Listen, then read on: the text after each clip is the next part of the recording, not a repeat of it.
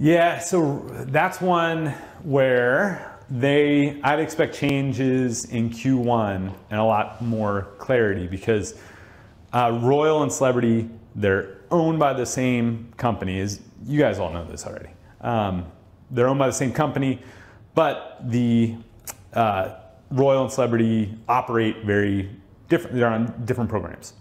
And so, but Celebrity and Royal are starting to work closer, and they're going to do more to have their programs similar to each other.